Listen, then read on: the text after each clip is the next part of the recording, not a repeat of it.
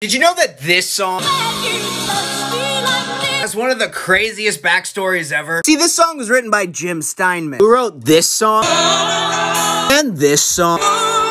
See, Steinman wanted this to be the most passionate romantic song he's ever written. And the man we showed earlier, Meatloaf, he wanted to record this song for years. But Jim Steinman saw it as a woman's song. In fact, Steinman won a court movement preventing Meatloaf from recording it. This song was actually released 3 separate times. So it's time to play our favorite new game. Which version is the best? So let's start with the version that most people would consider to be the original. Now let's play the version that most people would consider to be a cover.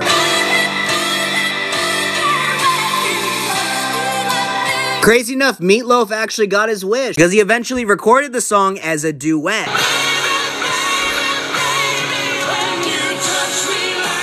Let me know which version you think is the best.